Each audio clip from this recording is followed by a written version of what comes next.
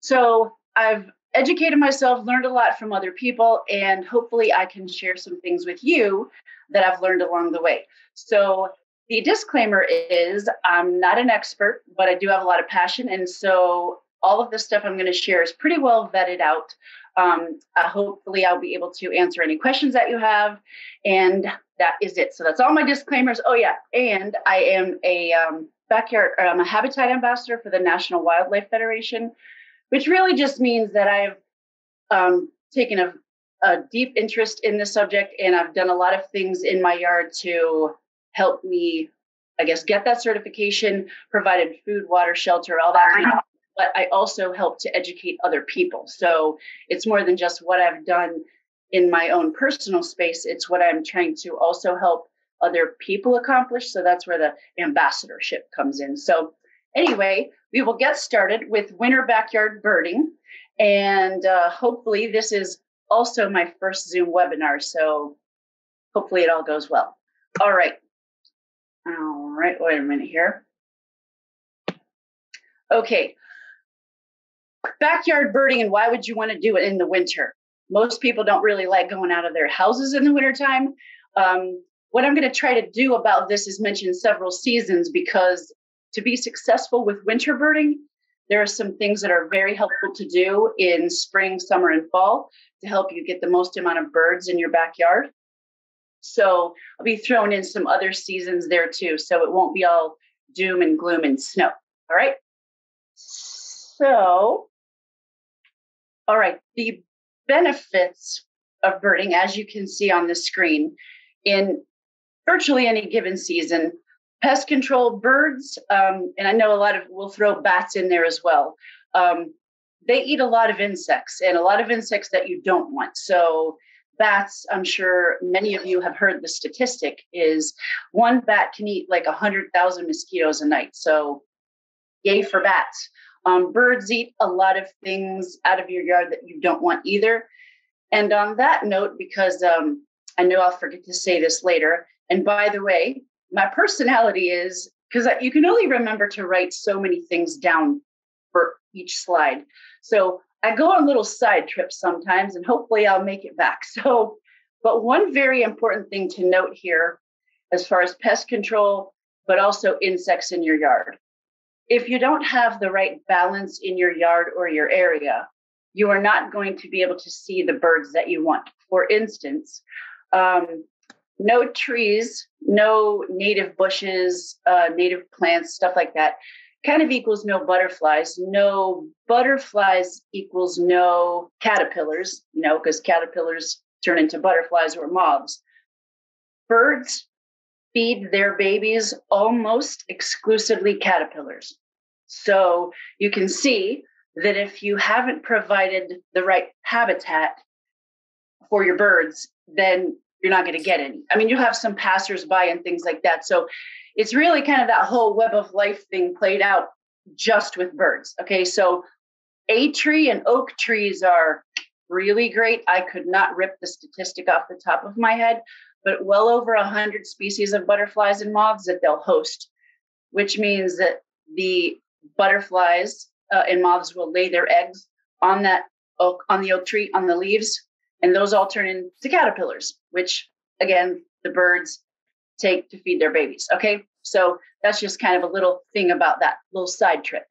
So rodent control, weed control, flower pollination, conservation, increased property value, and stress relief. I know an awful lot of people who are pretty stressed out about the times right now. It's always something. It's COVID, or some country getting all hyped up about another country. It's always kind of something.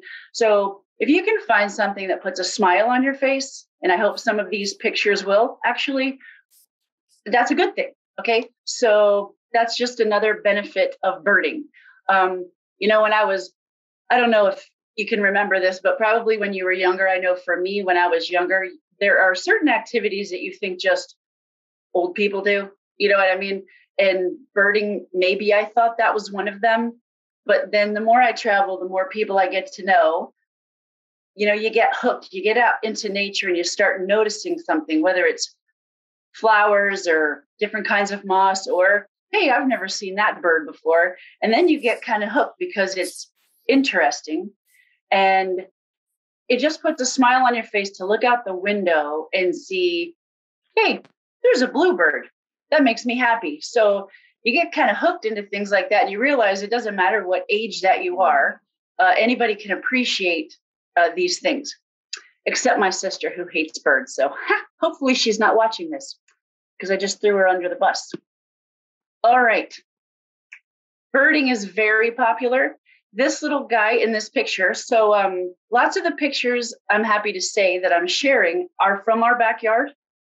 Some of them will be stock photos, and I'll tell you that. But this little guy, a bluebird, he's an eastern bluebird. He doesn't normally have that little point on his head. I don't know what was going on with this little bird hair, but I think it's the cutest picture. But how can you not smile at that little guy?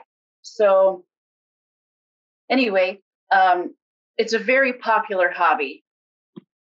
And I'm sure around the world, not just here. So here are some usual birds that you are able to see from your backyard. I would say virtually everywhere. So the white-breasted nuthatch is actually in the creeper category. And I'm not going to get too technical with stuff because that bird in the creeper category is about as technical as I can get. But they're sweet little things, and you'll always see them hopping and creeping up the side of a tree. So, or at a suet feeder, or actually one of the other feeders that I'll show you in a minute.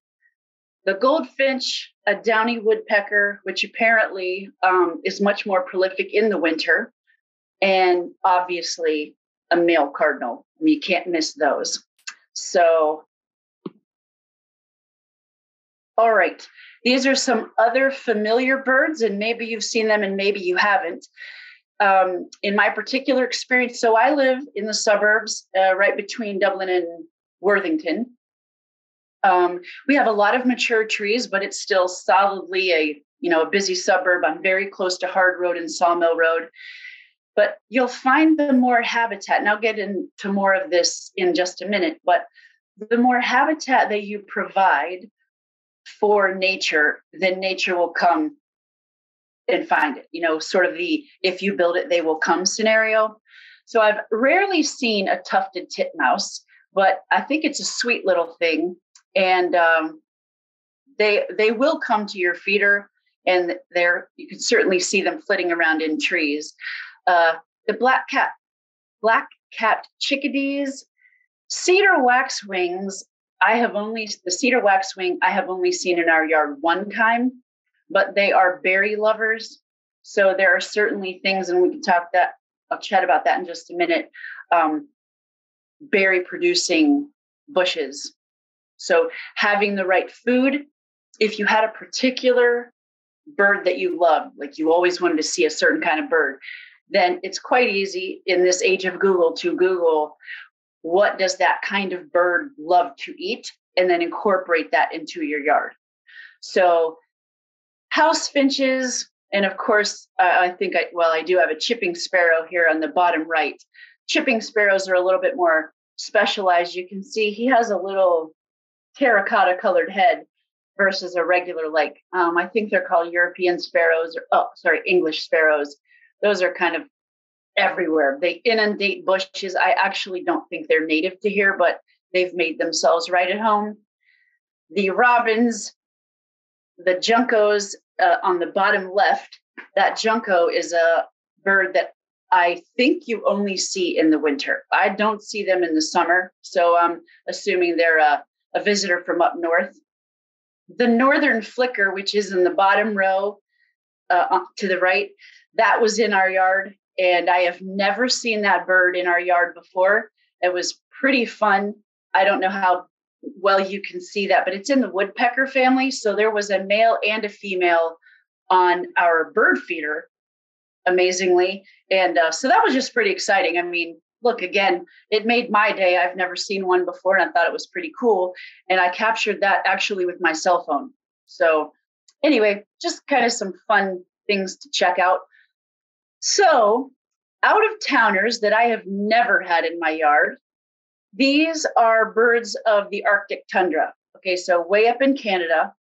And during what's called an eruption, IRRUPTION, eruption. So basically, there's not a lot of food up in Canada. And so they will come down south in large numbers seeking food. So these are times when you may be able to catch these guys at your backyard feeder versus other years or definitely other times of the year. So let me check my notes here. Yep. All right. So those are just, again, some possibilities. I would love to see a couple of these guys, but never have so far. So the 20 most common backyard winter birds in Ohio. In case you are a stats person, here are all the stats on all of the birds that you could possibly see.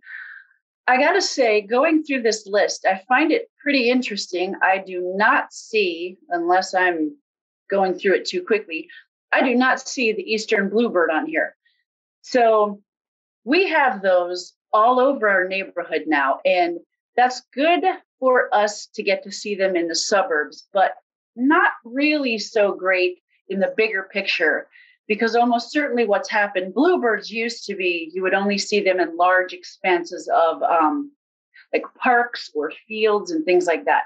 Well, what's happening with, I'm sure you've noticed, coyotes, foxes, deer, all these kinds of things, there aren't big patches of meadows anymore. And so they keep creeping further into the suburbs. So, I mean, up until a few years ago, I had never seen a bluebird in my yard. I never thought I would see a bluebird in my yard. And now we have several on our bird feeders all the time. So it's pretty fun, but it's just sort of a sadder, bigger picture. But anyway, you know, you can go through this list and be like, oh my gosh, I love tufted titmice. I would love to attract those to my yard. And then, like I said, just Google and see what are the favorite foods of that bird, and start incorporating that into your space. Now, look, if you live in an apartment, you are going to be sort of bound to a bird feeder, and certainly it's better than nothing. I mean, you can certainly feed birds off a patio. Off a balcony, I don't know if your underneath neighbors are going to like that, because they can get pretty messy. But anyway, these are just some common birds. All right, important to note, the winter changes make many things different, and that includes birds. So if you look at these birds, these are not technically the exact same bird as in, you know, the exact same bird or a picture of this exact same bird, but these are both male goldfinches. And the picture on the left is what they look like in the wintertime. Okay, so I'm sure many of you have seen the guy on the right. That's in his full summer glory. And even my husband, who I make him look at everything that I find interesting, everything that I've taken 52 pictures of in our yard. And he was like, hey, what's that bird out there? He thought it was a brand new bird, because if you'll notice, it's kind of shocking. Even the bill is a different color. I mean, it's not even an orange bill. So anyway, sometimes they just kind of tone themselves down so they don't stick out from, you know, a yellow. I'm going to take a leap here. The picture on the right, you can blend in more with yellow flowers and all the bright colors of summer. But if you go looking like that in the winter, a predator bird can be like, oh, well, that was easy pickings, versus, you know, your plumage on the left is far easier to blend into all of the dead grasses and tree stuff. Okay. And the female actually is even more dull than that guy. So this is not my picture. It's a really pretty one, but it's another tufted titmouse. But birding in Ohio, as you can read, is only as good as the habitats we provide to wildlife. So the next slides, I wanted to share with you just some ideas, and this could be a whole other webinar series, to be honest with you, but I wanted to share some ideas with you because of how you can make your yard a more nature-friendly space. Now, look, you're going to look at some of these pictures and be like, I don't have time for all that.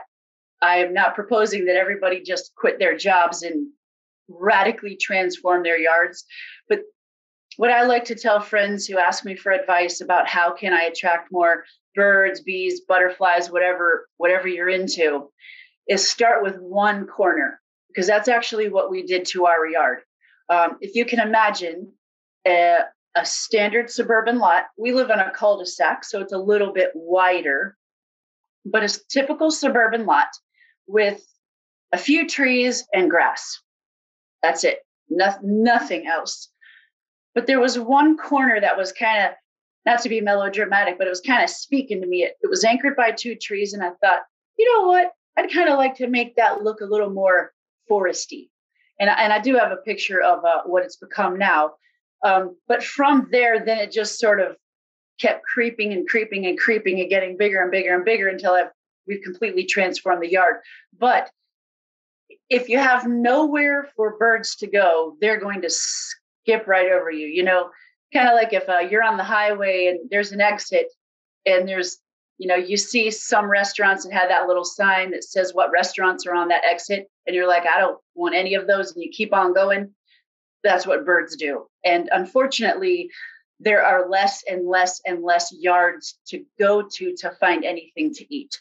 So you imagine a yard, and we've all seen them, a yard with no trees because they don't want to deal with the leaves. So no trees, bushes that aren't native to Ohio, and not even a bird feeder. What's a bird supposed to do? Now, if you're a robin, you dig for worms. But if you're not a worm digger, you have nothing else to eat. And if you have several yards of those in a row, it just gets harder and harder for birds to find a place to eat. And I start getting cranky if I pass too many exits where there's nothing to eat. So we don't need cranky birds. So anyway, first slide. So this is the front of our house. This used to be nothing but one big, large, beautiful oak tree, which I greatly valued, but unfortunately it succumbed to a disease that we couldn't do anything about. So now this looks like a heck of a lot of work. It was putting it in, but now virtually all of that comes up on its own. I am a zinnia freak, so I love planting as many zinnias as I have time for. So there's a good load of that in there, but virtually the whole space takes care of itself, relatively speaking. So all of those, I will say most of those flowers provide food for lots of different things.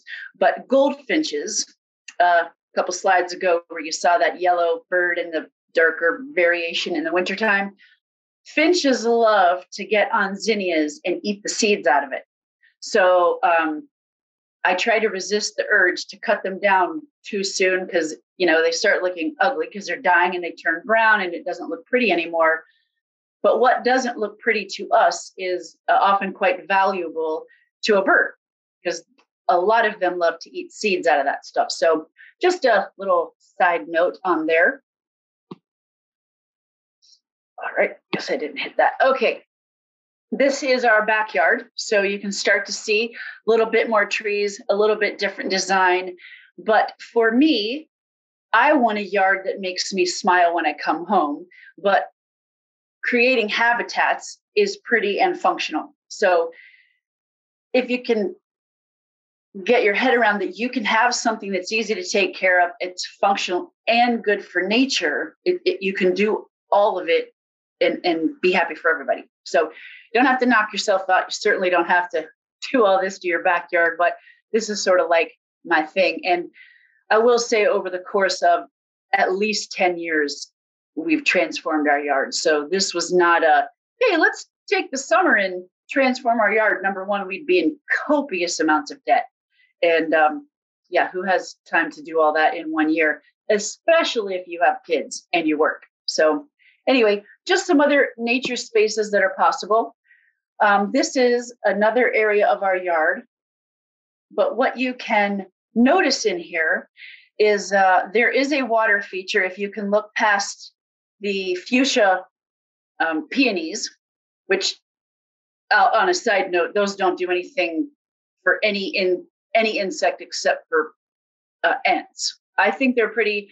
My great grandmother used to have them, so they make me smile.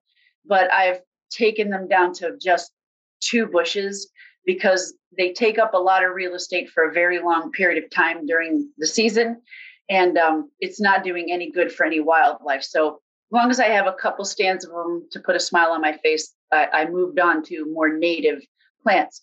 But that water feature that I have there, if you can notice that it's bubbling up on the top, robins will get in there and take their little baths. So that's kind of cool. Water features in any form are pretty handy for lots of things. So, but you can see in there, and I wish I could figure out how to point. I'm not going to mess with that because I'll mess something up. But towards the back, you can see that there is a form of a cedar, that big bushy yellowy green thing. So that is cover and shelter for birds all year round. So I'm a huge proponent of, just say you have a blank slate in your yard and you want to start planting things. I would work into your plan, making sure that you have some evergreens, because otherwise in the middle of winter, your yard looks like a dead abyss of nothing. I mean, there's just nothing there except twigs and branches, you know what I mean? Which is not fun. I want to see some greenery, and birds really appreciate that too, because if it's, a polar vortex comes through and it gets windy and it's like sleety, rainy, snowy, I would like somewhere to go out of the elements. So evergreens do that. To the left, and this is not a good picture to show this, but there's a frilly purpley black tree thing there. It is a form of an elderberry. And elderberries are fantastic because they provide beautiful little flowers in the spring, which turn into little berries. Me personally, I don't have the first 5 minutes to pluck berries the size of my iris, size of my pupil, and make jam and jelly. I think that's great if I have the time. But who does love those are birds. And this was an interesting thing that happened this year. And actually, it illustrates the point of bringing nature into your yard. Is that this year there was a bird disease. I don't know if you heard about it, but I never read or heard what the disease actually was, but it was killing songbirds. And they being the experts in the field, they suspected that it was being transmitted through bird feeders, bird baths, all those communal places. Okay, so I took all my bird feeders down, which means now I'm, not being able to look out my window and see birds. But it was interesting. What I did notice is that even more birds were coming to my yard and eating the berries off of the bushes that I have growing specifically to feed wildlife. So usually in other years, the only birds that I have noticed, it's not saying that it's the only birds that eat elderberries, but in my yard, the only birds that I've ever seen eat elderberries are the little black-capped chickadees. Well, this year, I noticed off the top of my head, I'm going to tell you a bunch of birds, but in particular, bluebirds. Now, I'm sure there were sparrows in there because sparrows are everywhere and in my bluebird houses. But the native plants, and so I like to address things as if no one knew anything about what I was talking about, because I don't want anyone to feel like stupid, so me not talk right over someone's head if you're new to all of this birding stuff or native plants and native, all that kind of stuff. Native means that it has always lived in Ohio. It's genetically, genetically hardwired to understand the elements of the seasons and the soil types and the precipitation of Ohio. So plants are native to Ohio, or they're native to California, or they're native to Spain or Asia. We have a lot of Asian species of things that are over here. They might be pretty. Lots of them, it's okay if they're in your yard, but typically things like that don't feed the native wildlife that has always been in Ohio. Hopefully that makes sense. So anyway, having the native bushes fed the birds in a natural way, and I still got to observe them. So it's just really cool. And look, doesn't cost you any money. You plant a tree, which would cost you money, but it's less load on your wallet versus feeding them via bird food, if that makes sense. So on to the next one. Okay, this is our backyard.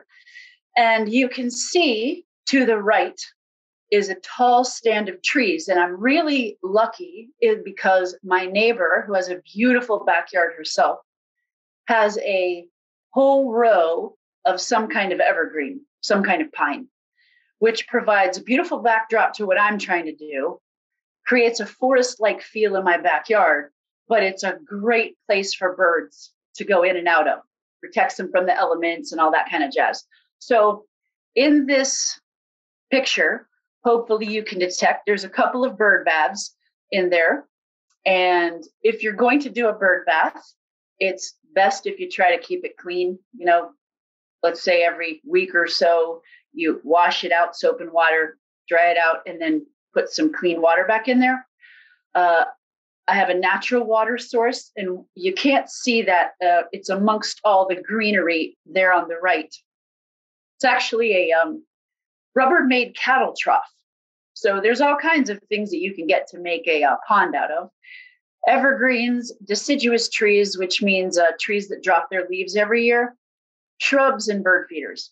So, you know, look, if you have a very small yard or a very small budget or a very small amount of time, a tree, a shrub, a bird feeder, and a bird bath, and you've got yourself a little habitat going. So you don't have to just go all out. You can start very small and nature will find you. It's actually kind of amazing.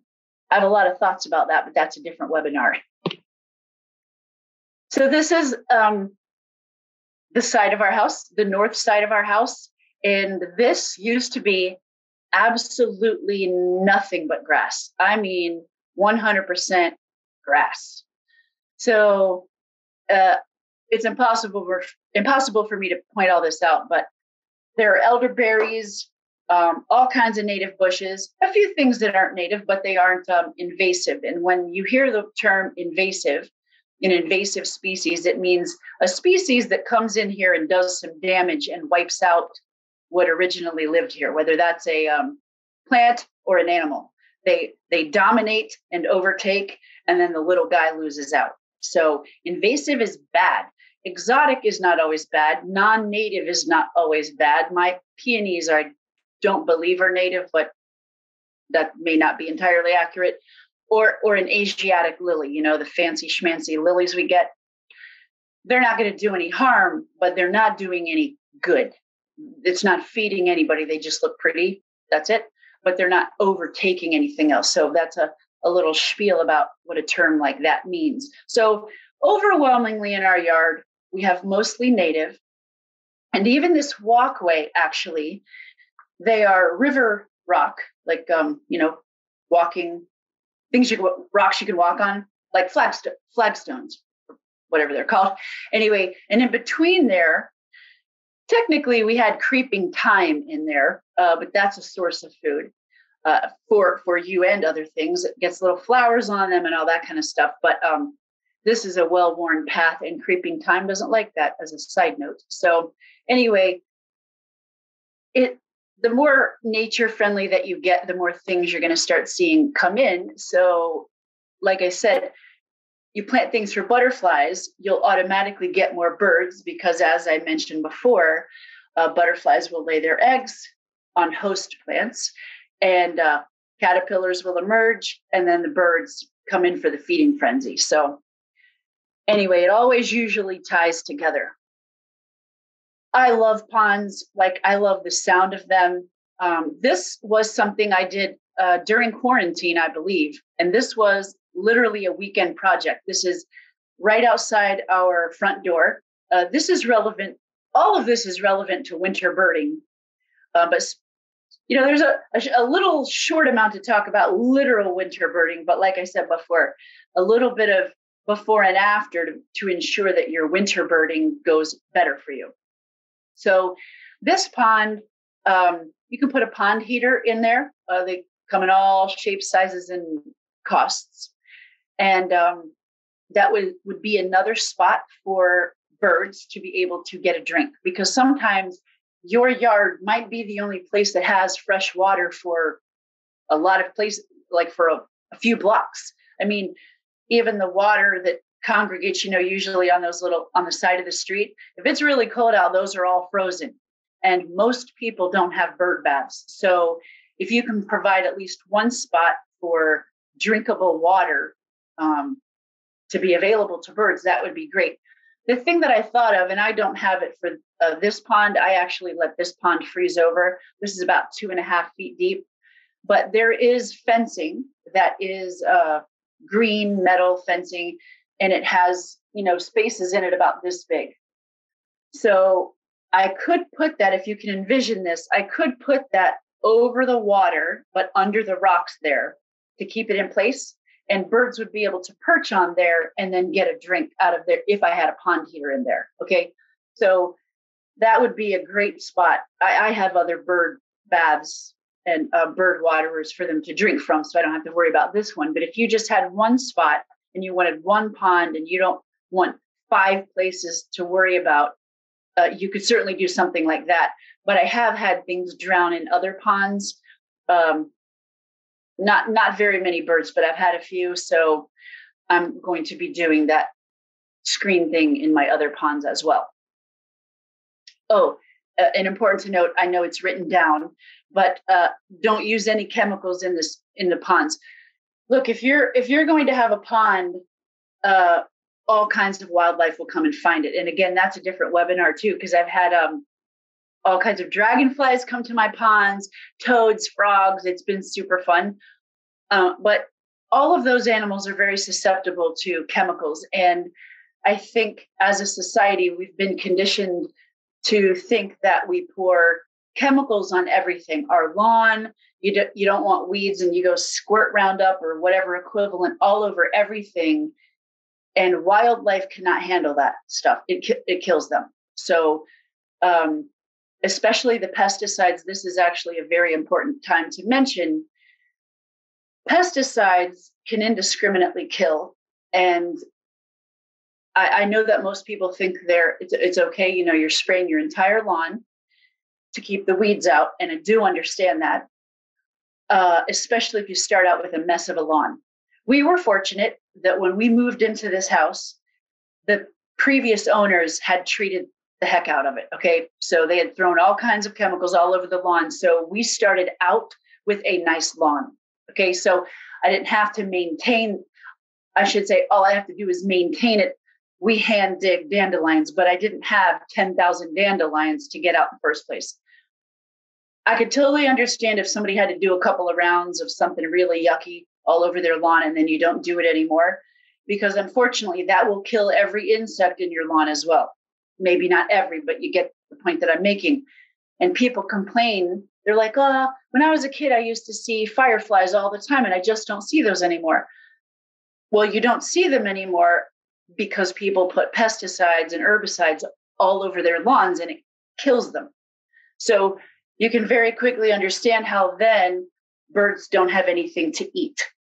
Okay, so there are so many companies, and you really have to kind of get nitty gritty with what exactly they're using when they tell you they're an organic pest control company, whether you're talking about pests like insects or rats or whatever, or your lawn care company, to make sure that you're really not going to be putting anything down on your lawn that would harm what you're trying to attract. So anyway, just a little thing about that. The least amount of chemicals that you can possibly use in your yard, everyone's better off for it. So especially when we're talking about trying to bring more nature, specifically birds, into your yard. Trees, sort of already mentioned that sort of thing. There are some great economical benefits to having trees, great windbreaks, or if you're living in the middle of a field, you want a windbreak and you need a sunscreen for your house, or you're going to be paying a lot of money in heating and cooling bills. Visually, I think I mentioned this in a previous slide. I do not have the statistics in front of me, but for a fact, trees raise property value. So look, you can do a good thing and make money at it as well.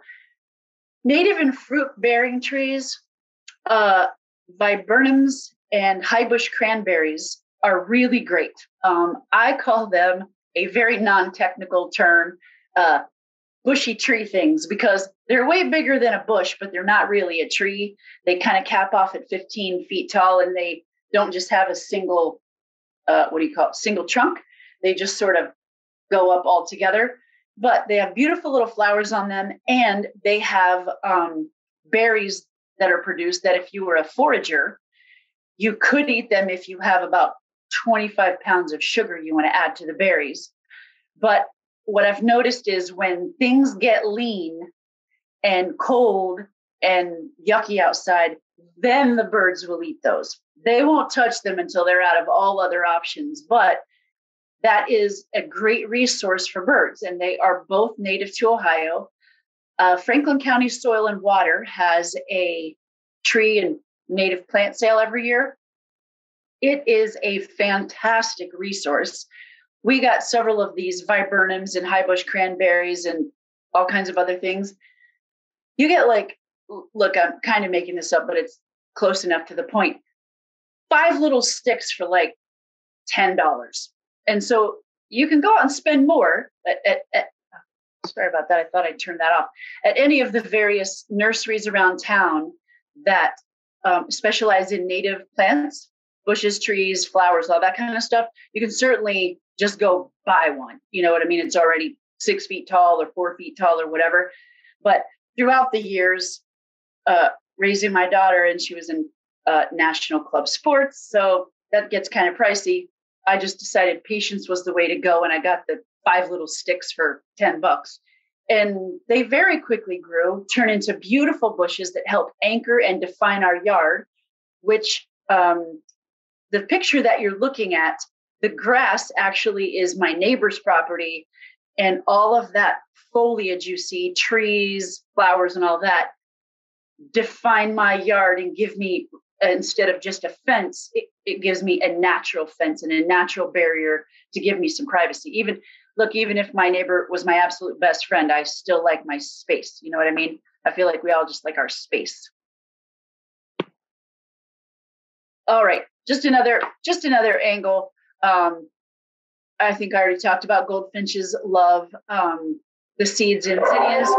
This aster that is the frilly little lavender thing there on the bottom, that has seeds in it too.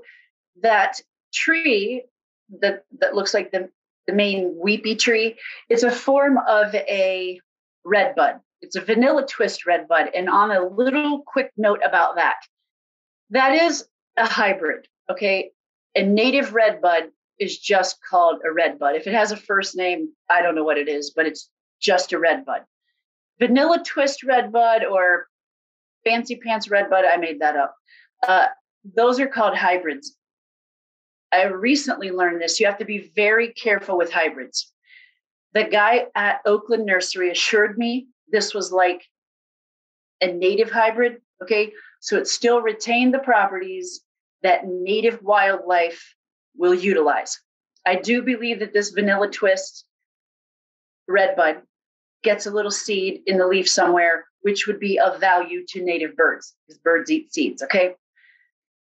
If you were getting any other fancy kind of bush, tree, flower, usually, but not always, usually they are sterile, which means if you think you're going to the nursery and you're buying a flower because you're doing a good thing, you want a pretty flower that feeds butterflies, or you want a cool tree that flowers and feeds birds, or whatever the issue is, I'd be very careful where you get it, because it may be sterile and not produce nectar, seeds, or pollen. Okay, so that's very important to know. Oakland Nursery is actually doing a pretty good job. I don't think they do this on all things, but I've noticed on their little tags, it says in so many words, it's sterile, it is of no use to wildlife. So if you just want to go buy a pretty flower or a cool tree, because that's all you're looking to do, that's a different story. But if you want to make sure that it's doing what you want it to do, attract birds, feed butterflies and other wildlife, you're best just to stick with Scioto Gardens, Oakland Nursery, quite a few other, Groovy Plants Ranch, some other local nurseries, and ask someone, will this produce pollen or nectar or seeds because I want to attract birds, bees, or butterflies. So hopefully that makes sense. Okay, plan for a bird bonanza. Food, water, shelter, a place to raise your young, and sustainable practices. If you wanted to get super fancy and have your yard certified as a backyard wildlife habitat, those are the things you need to prove to the National Wildlife Federation that you're doing. If you don't care about little certificates or yard signs, which I do, this would be, though, for real, what you would need to do to ensure that you get the greatest amount of birds to your yard, whether it's spring, summer, winter, or fall. Okay. Food, a steady supply, probably a varied supply of seeds and native fruit-bearing bushes or trees. Water, like I said, it's very important, especially during the winter, so that they have a fresh supply of drinkable water. Shelter, as I mentioned, trees, evergreens, stuff like that are really great for them to hang out in, especially when it gets really cold. Nesting boxes and all that. A place to raise their young, they would need trees or a nesting box to do that. Nobody's going to lay a nest on the ground. And sustainable practices. Sustainable, really what they're talking about, in case you've been ever confused about that term, this is not a technical term. Sustainable means you can keep it going. Okay. So a native tree, a native flower, a native bush, it's easy to keep it going. If you get something fancy that originates from another country or something that's only used to growing in the hottest part of Arizona, you are going to have a very difficult time getting it to stay growing here. It may not be a sustainable plant for you to maintain because you're going to have to baby the heck out of it, water it, and do all the stuff, versus things that are used to being in Ohio. It's just so much easier to grow, if that makes sense. No pesticides. Keeping your cat indoors. My cats go out with me and with me only. That does not mean that I have my eye on them every second of the day. But apparently the statistic is cats that wander around, and I'm a person who is adamantly opposed to letting cats wander off your property and just wander the neighborhood. A domesticated cat is domesticated to be with a human. And, the temperatures that are out right now are very dangerous for these animals because it's, not so easy to catch food all the time, and nobody likes to be cold. But all of these cats apparently kill billions with a B. That's hard to imagine, but it's a lot of birds every year. So if you're kind of into birds, keeping your cats indoors or finding a shelter for a stray to go to, is really the best bet. Okay, a place to call home. Both of these pictures are from my yard. That is a nesting pair of bluebirds. Very exciting stuff. We got this bluebird house from Wild Birds Unlimited. I got the house and the pole from there. If you notice on the right, you can see fishing twine on either side of that hole of the bluebird box. On a side note, the reason that is there is these English sparrows will come from far and wide to a mind-numbing degree and super annoying to kill out the bluebirds in the bluebird box. And then what you get are no bluebirds and a whole new generation of sparrows. So not fun if you wanted to attract bluebirds. So it's quite interesting. Most of the time, if you get it right, and usually on either side of the hole really does the trick. The sparrow tries to fly into the hole and they just can't figure it out and they leave. And the bluebird literally folds its wings and just right into the hole. So it worked pretty well. But now is also the time to be cleaning out any bird box that you have on your property, or if you're buying a new one, then you just start fresh. It's really pretty early in the year. And again, I am not an expert on when birds go house hunting, but I think you really should have them out in February. But if you get a nice day that you don't mind being a little bit chilly, the sooner you can get them out, the less of a chance you're going to forget. And then, oops, it's May and they've already sought housing somewhere else. So the sooner the better, and make sure it's clean because they can pass diseases and all that kind of stuff. All right, bird food. So, like I said, certain birds really have favorites. Cardinals love sunflower seeds. Keep it coming. So don't go whole hog 1 week and then don't feed them again for 2 weeks. I mean, look, they'll go somewhere else, but if you want the best bird viewing experience, and nobody likes to find a favorite restaurant only to find out that it closed down. You know what I mean? So you can keep a steady supply, keep it clean, keep it coming, then you'll have more birds. Okay. These are some bird food choices, and you can see a whole list of them there. You can go to any store and get a mix.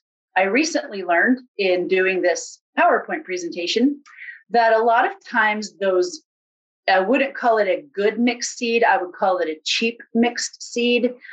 Apparently, there is a lot of filler.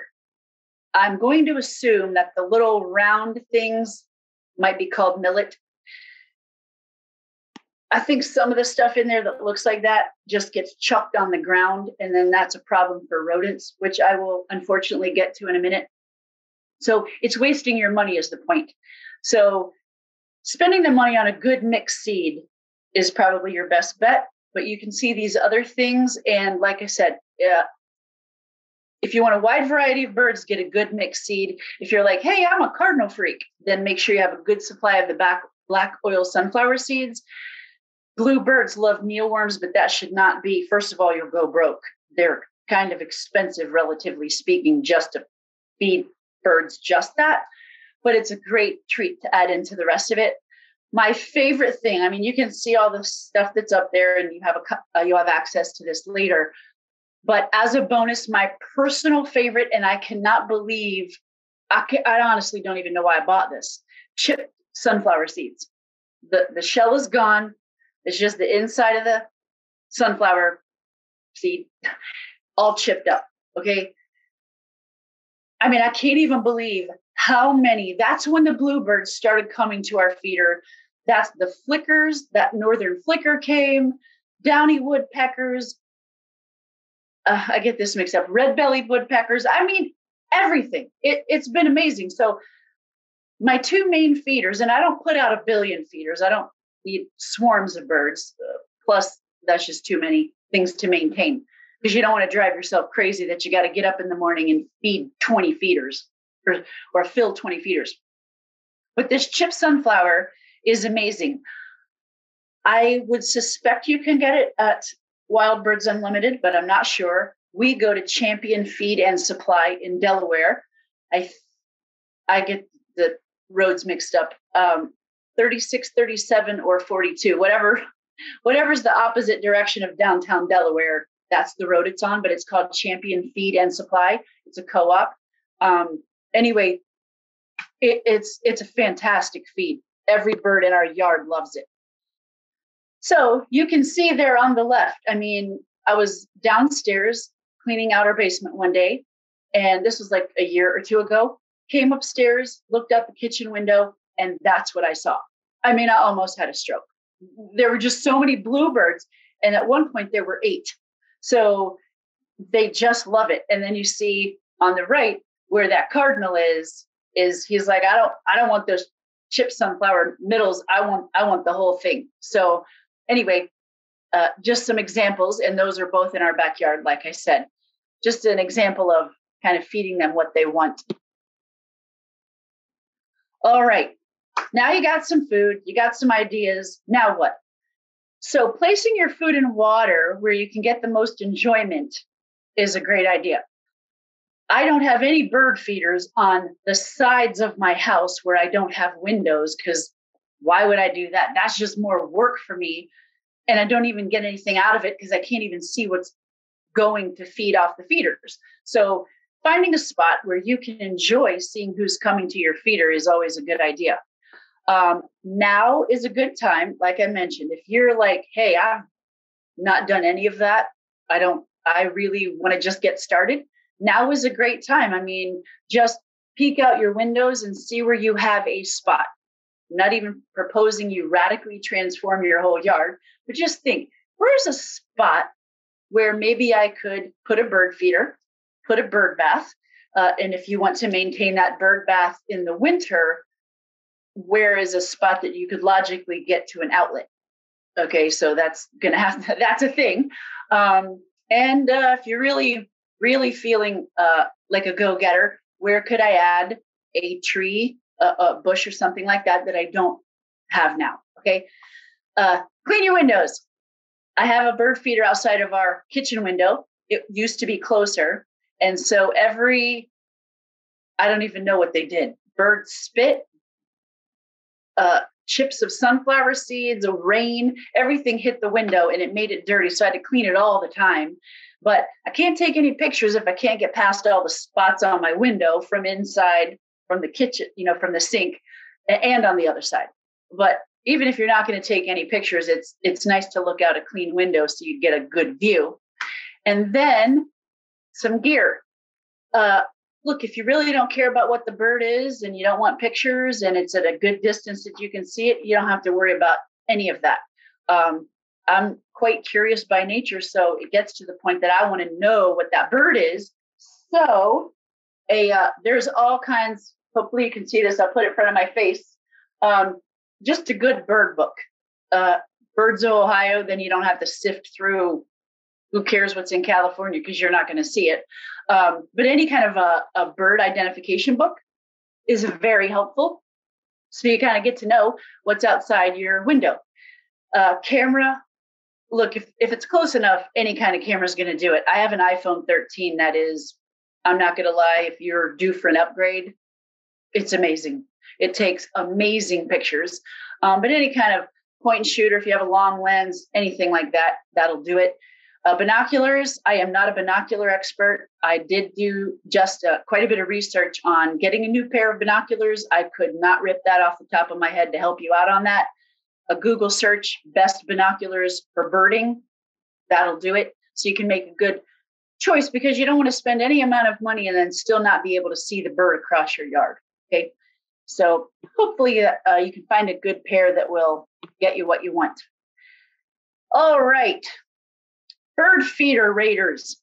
The left-hand picture is a squirrel. That is my picture. Hanging that feeder from a bush was a bad idea because you can see what happened every single day. And that's cute, but I am not a squirrel fan. They do a lot of damage in my yard and destroyed that bird feeder because if they can't just reach right in there and get it, then they start digging and gnawing for it. So then they just destroyed the feeder. That did not make me happy. So there is nothing hanging from a tree anymore, nothing hanging from something that the squirrel or worse can climb up to get to the feeder. The right-hand side, those are rats. Those are brown Norway rats. Thank God that is not my picture. I do have a rat problem because my whole neighborhood has a rat problem, and that is probably a whole other webinar. They did construction near our house, displaced the rats out of the sewer system, and now we're never getting rid of them. It's been pretty fun. But one of the things that you need to consider, especially where it pertains to the rat situation, you're not going to see rats out during the day. They will come out at night. So any feed that came out of the feeder and went all over the ground is going to be food for rats. So screens, and I just realized I do not have a picture of this. They make screens to hang off of a feeder like that, like the feeder those rats are on. They make a round screen that goes under it with hooks that hook into either the ring at the top or into that mesh. Okay, so that will catch most of the seed that would fall to the ground. And that's a very good way to prevent rats from gathering anywhere that you don't want them to be, which is anywhere. So you're going to have to outsmart them. Squirrels are ridiculously smart when it comes to trying to figure out how to get their bird seed.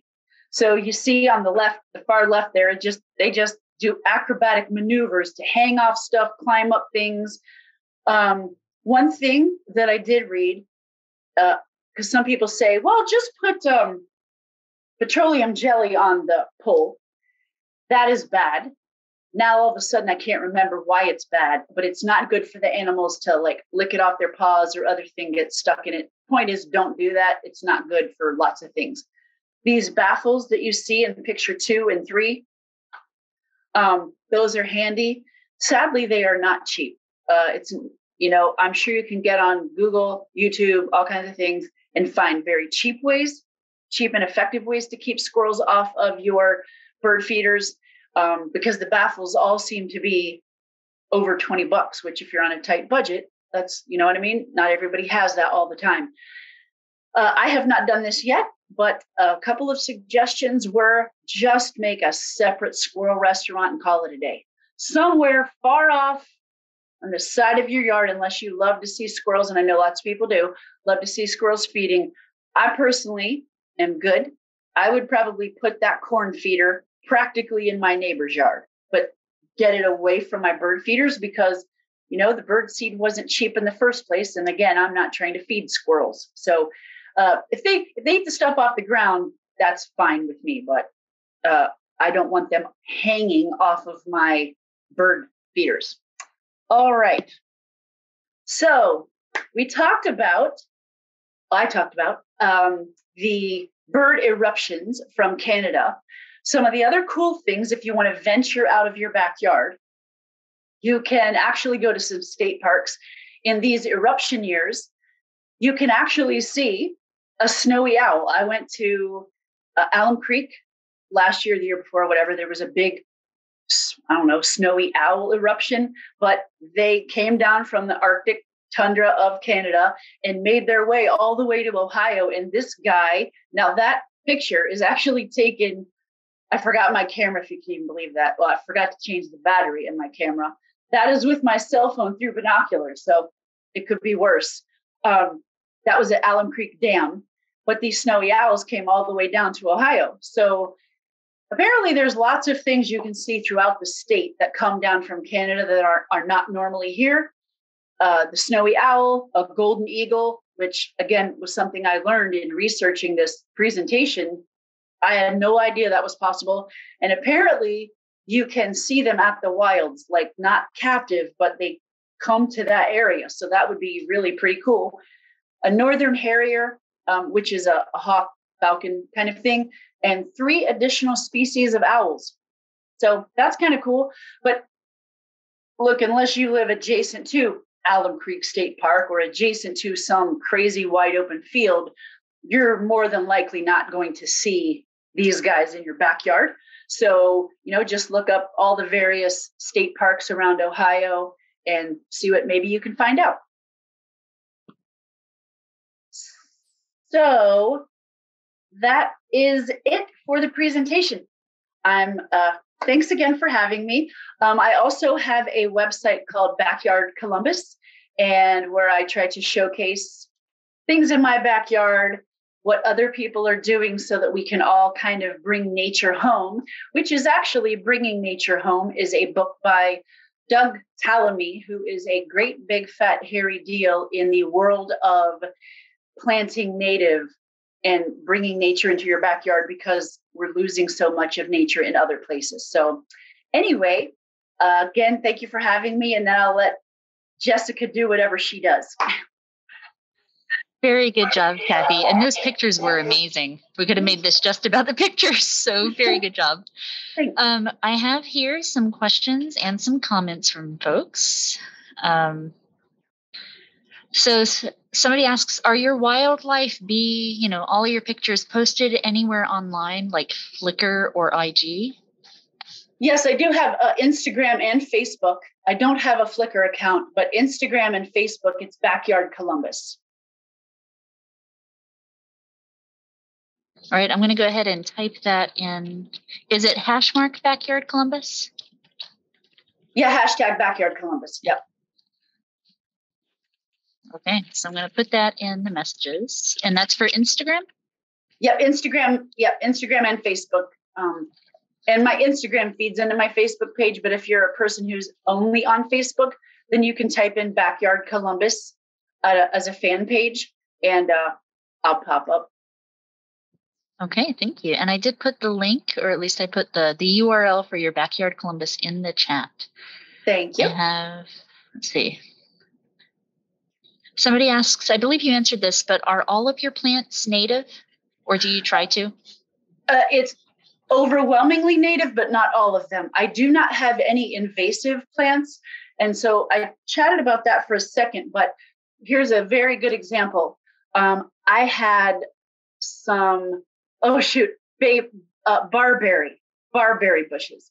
If you can imagine, it's those bushes that practically every business has, every parade of homes has. They're those little dark purpley bushes, and they have thorns in them. I had several varieties. They were very pretty. They get little flowers on them, then they get little berries on them, which I actually didn't realize they are invasive. And what happens is birds eat the berries, they go poop them out in the forest, and then they'll overtake the area. So I pulled all of those out. So I hopefully explained well, non-native is not always invasive. Non-native can be okay. Like I said, the Asiatic lily, you just have a favorite kind of like those orange lilies that aren't native to here. Those aren't going to do any damage versus a barberry that will overtake an area and can spread outside of your yard. So that's what you want to avoid, is anything that's invasive. And I will tell you, probably Ohio State, Ohio Department of Natural Resources, you could look up invasive plants of Ohio, and it will give you a list of what you should not have in your yard. All right. Thank you. Another question, somebody asks, do you ask the city to skip spraying for your home for mosquitoes when they do outside spraying? 100% every single time. Yes. So here's the bummer. Like on either side of my yard, if they both don't do that and it's a windy day, I'm going to get it anyway, but at least I don't get a direct hit. Yeah. So that's that's the best that you can do, because that is one of the downfalls of living in a community. You know what I mean? They do take community measures that you may not agree with. And so at least they give me that option of taking me off the list. Yeah. I do have a comment from Darlene. She says she's the president of the Ohio Bluebird Society, and they put their says we put it out by the end of February, and that they have a lot of good info on their website. So that's the Ohio Bluebird Society. Oh, awesome. All right. Let's see, I have some more questions on the bottom. It says, how many hours do you spend on maintaining your yard? So less than you, this is a very non-technical answer, less than you would think, but I've become like a tinkerer. Even when there's things that I don't have to do, I go out and find stuff to do, which usually entails taking pictures of insects. But I also have backyard chickens, and I have 11, 16 square foot garden beds where I raise vegetables and stuff like that. But as far as if you talk about stereotypical things like weeding and things like that, like per week, I doubt I even spend an hour, because once you get your yard or your area, let's just take a corner so I don't overwhelm anybody by thinking this is like way too much to take care of. Because I mean, look, we all have time limitations or physical limitations or things like that. Even if you just had a corner, once you get that area built up to a spot, and I mean built up, meaning say for budgetary reasons, you buy little baby plants and they're really small. And so there's all this space between them. Weeds can get in there and then you have more to maintain. That's where a good deep layer of mulch comes in handy. But as those plants grow, they get bigger and bigger and bigger, and then they're touching each other. Then you hardly have any weeds at all. In the areas of my yard where that has happened, I don't even mulch under there, because it's a waste of my money and a waste of my time, because A, I don't see it, and B, hardly any weeds go in there because the weed seeds from the air can't bypass the leaves that are touching each other. So once you get it built up, or if you have money, you buy bigger bushes and that they're already touching. So hopefully that makes sense. Okay. Yes, it does. And I have a comment from someone that says, I don't have conifers, but all my neighbors do. And that's where the birds hide. She is the restaurant and the watering hole thanks to the pond. So that's nice. Awesome. You can thank your neighbors for some of your birds too. Yes. All right. And that is all of the questions and comments that I have from our viewers today. Well, Cathy, thank you once again. Heck, I want to have you back for how to photograph these things. These are amazing pictures. Very good job. Thanks. Thank you. Well, thanks for having me. I really had fun. Yeah, and you pulled it together very quickly and nicely. So thank you for that. I appreciate it. You're welcome. All right.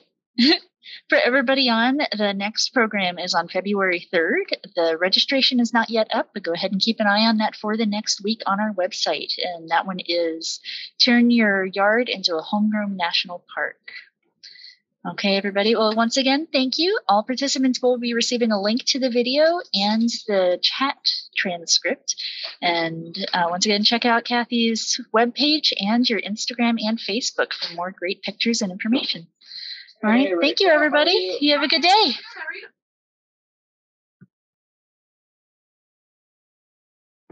Awesome. Cathy, thank you. I'll send you the original video, okay? Perfect. Thank you. All right. Bye. Bye.